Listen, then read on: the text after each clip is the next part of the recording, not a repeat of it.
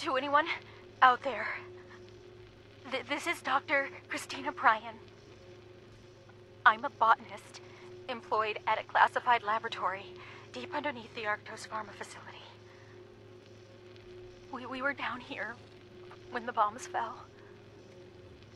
We held out as long as we could before sending people to the surface to find out what the hell happened. That was a mistake. There was nothing up there except death and these ghoulish creatures. They got down here somehow and started taking us out one by one.